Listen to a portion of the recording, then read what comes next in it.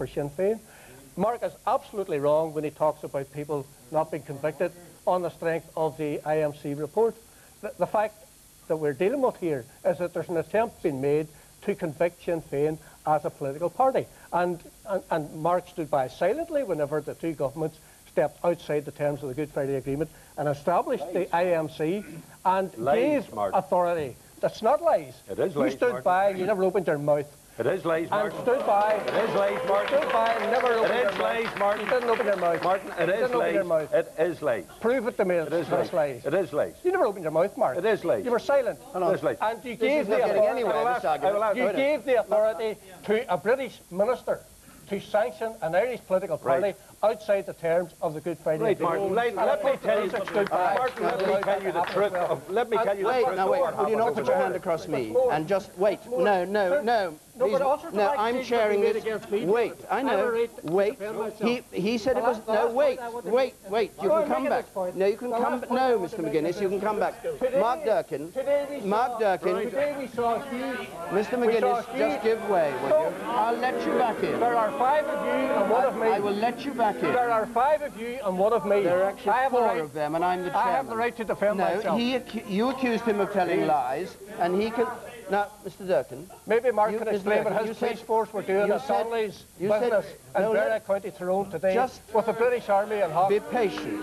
Explain that and find nothing. Be patient. There is no point in this programme if you're going to dominate it by continually talking through every interruption. Mr. Durkan, would you explain to Mr. McGuiness why you're saying he was telling lies? What are these lies? A new legislation to come along with that would break the agreement. We said, sorry, Martin, we said this publicly. Martin, I didn't interrupt or heckle you and nail you on a lie and then let you continue. No, you did. No, Martin, but that's by the way. Martin, let's keep it brief. No, Mr. Durkan, well, if you would stop Martin, then if you would just keep it brief, and then I'll bring in Mr. Trimble. Yes, because I'm trying to correct the thing. Well, keep it brief. That's what I want, please. Well, I would do it if you didn't keep telling me. Keep it brief.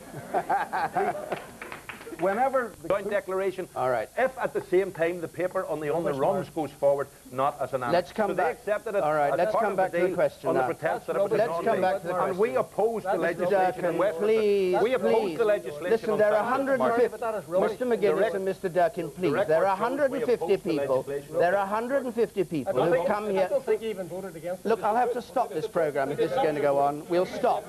We will stop this programme if you go on doing this. There are 150 people here who've come to listen to 5 of you.